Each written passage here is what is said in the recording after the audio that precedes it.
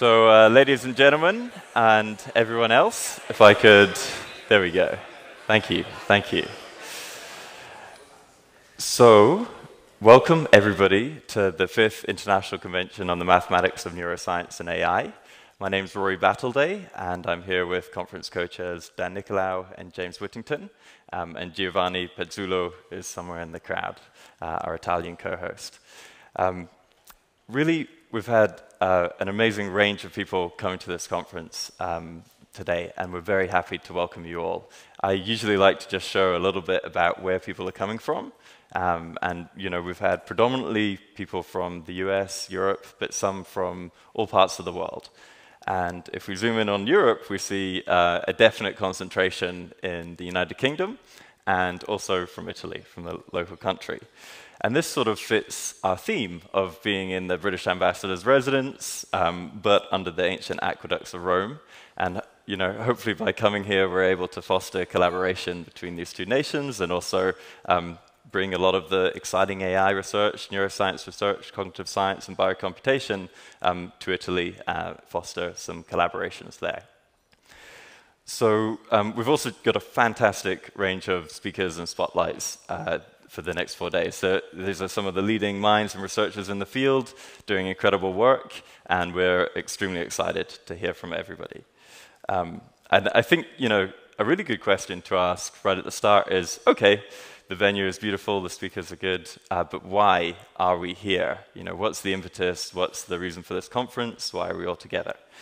And, I think this is an extremely exciting time in the neurosciences, broadly construed. We have a proliferation of data from lots of different sources, a huge amount more than we've had before. It's a really fantastic time to be an experimentalist. We also are developing some quite interesting, consistent, and rich theory to go along with those experiments in various places. So in the study of cognitive science, we've had the Bayesian paradigm. In AI, we've had deep learning. We have probabilistic programming. In the neurosciences, a lot of very interesting model development, and all the way down to biophysics and imaging studies.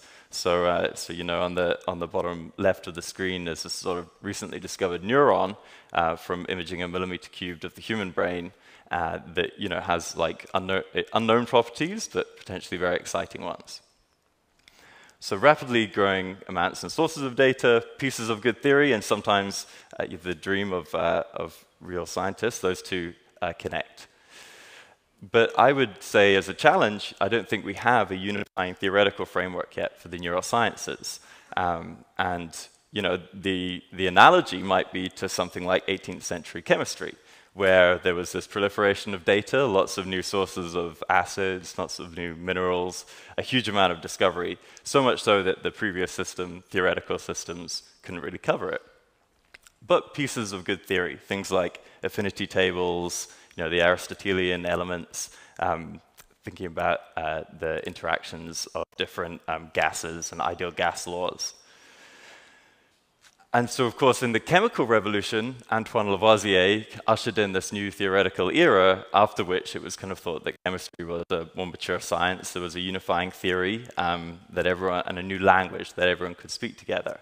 This kind of centered around radical theoretical frameworks, also new experimental breakthroughs, and tying the two together very strongly. This emphasis at the time on experimental psychology, philosophy, really meeting theories with data. So what about the neuroscience revolution? I think it's a reasonable prediction to make that this could occur in the next decade with the number of brilliant minds working on it and the data and the theory that we have already.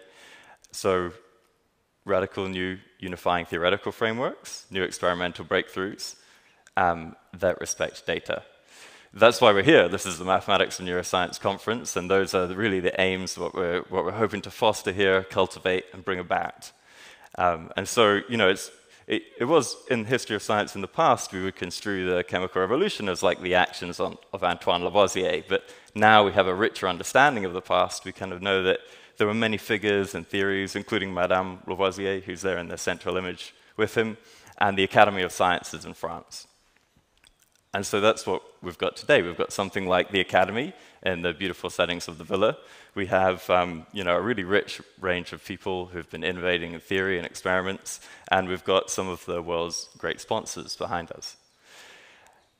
Our hypothesis is that what we'd like to do is have these related groups of experimental and theory in biocomputation, neurosciences, cognitive sciences, and AI. Now, each of them independently develops research, but each of these areas necessarily impose very strong constraints on the other ones. Any good theory has to fit all of them.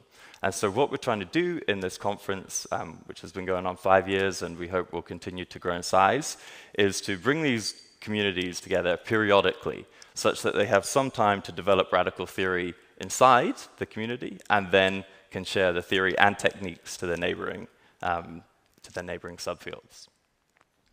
So that's what we're here over the next 4 days to achieve. We don't know whether we'll achieve it, but we at least hope to begin ushering in something like this revolution in neuroscience. On day 1, we'll focus on what's been a very extremely popular area recently in machine learning and artificial intelligence. That's today. Ilya and Ishita will be our chairs for today, and we have an exciting program of speakers and spotlights. At the end of the day, I'll chair a panel discussion. Should be really fun on what people think of revolutionary directions in AI research. And then we'll finish with a reception here. We can spill out into the gardens, relax, and start talking about the day's breakthroughs. Day 2 tomorrow, Dan and Yasmin are going to chair the biocomputation session, and after which we'll have the first poster session, followed by a virtual talk and poster session, and then later at night, for those interested, we'll have an art salon. And so the salon will be in the Hotel San Giovanni kind of downstairs meeting room. It's being organized by our wonderful Chief Creative Officer, Taylor Beck. And we hope anyone that's interested come along. There'll be some free alcohol and free non-alcoholic drinks. Day 3, cognitive science, along with Antonella. I'm going to be chairing that session, where we're going to hear about some of the really exciting work that's been done in this interesting interdisciplinary field that sort of is adjacent to AI and neurosciences, followed by the second poster session. And then later on that night, we're going to meet here in front of the villa and go to the conference dinner, which is in a very beautiful restaurant on the Appian Way, where you can eat the food that ancient Romans ate. So I think it was one of my favorites, very particular experience. And we've been trying to organize a gluten-free vegan menu, which is apparently not what the ancient Romans ate. And then day 4, the final day, neural theory. So co-hosted by James and Francesca. And that will finish again with a similar panel discussion, but this time on the future of computational neuroscience, something that the Gatsby Foundation were very interested in us including, and a final reception to finish up. So we're talking radical, and so the day is very structured. We have very interesting talks from theory and world leaders, but another thing we try and do to foster at this conference is to have a very informal and hopefully inspiring atmosphere. So really please feel free to treat this venue as your own, please feel free to talk to anyone, and please feel free to sort of revel in the glorious sights of ancient Rome, and hopefully that can bring a little bit of inspiration. Perché solo insieme possiamo uccidere al lupo dell'ignoranza e imparare la saggezza del canto delle sirene senza smarrare la via.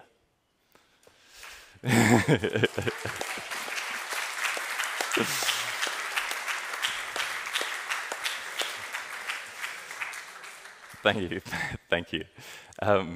And now on to a few more mundane parochial matters. So for points of contact, any problems you're having, whether online or in person, just go to the entrance hall where you came through, and there'll be a volunteer there that can connect you to the team. Any problems online, please email the volunteers mailing list. That'll get through to someone.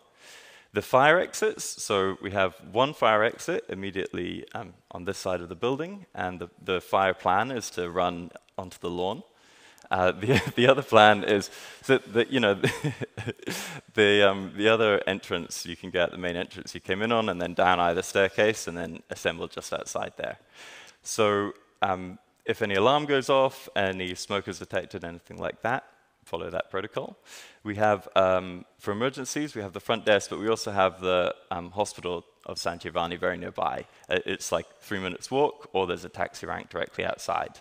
And then in terms of co-working spaces, which I know a lot of people requested, there's a really cool cafe like 2 blocks away that has co-working, dedicated co-working time. Also, the Hotel San Giovanni has a meeting room downstairs where anyone can work. And so the lunch, lunch is a crucial thing here in Italy. And, eat, pray, love, enjoy all the richness that Rome can show you. However, we have the security clearance, and we have a talk at 2 p.m. every day. So if I could ask everyone to try to have paid by 1:30, that way I think we can get everyone back into the villa in time. It sometimes takes a little bit longer to pay in Italy than people are used to. And so, especially now on the first day when we're getting used to the protocol, just try to be on time for the wonderful talks that we'll have recommencing at 2 p.m. Thank you very much to the sponsors, Templeton, Gatsby, the Kavli, DeepMind, Harvard, Artificial Intelligence Journal, the ERC, and of course the British Ambassador's Residence, UK and Italy. And then I think I have 1 or 2 minutes left. So what I normally do, what you might remember, some of you might remember from last year, is I sort of give away that you might be able to find a good restaurant to eat at. Of course, if you're Italian, you already know how to find a good restaurant, but given that we're here in a kind of a food capital, I thought, I could do something. So last year we learned about how to identify good fish places from good meat places on the Greek islands.